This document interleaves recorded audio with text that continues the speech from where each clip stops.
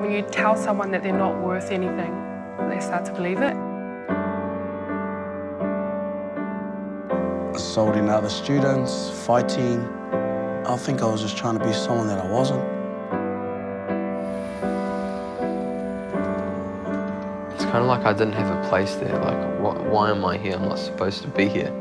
Second guessing nobody sees the potential that we hold.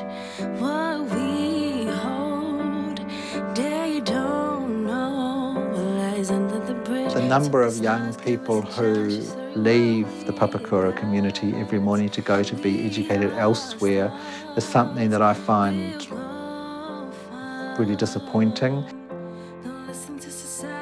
When I first started, like, it was packed, and now nothing. Yeah, nothing. Yeah, just basically goes. You tell me the worst things about the school and I still wouldn't care. Like, that'll just drive me to, like, change that.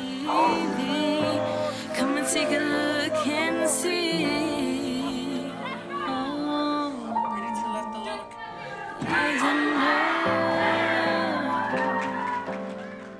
The most important thing for the kids here is that there are teachers who get up every day, come here and give them a sense of hope that education is going to be the lever that's going to actually give them a future and give them a life.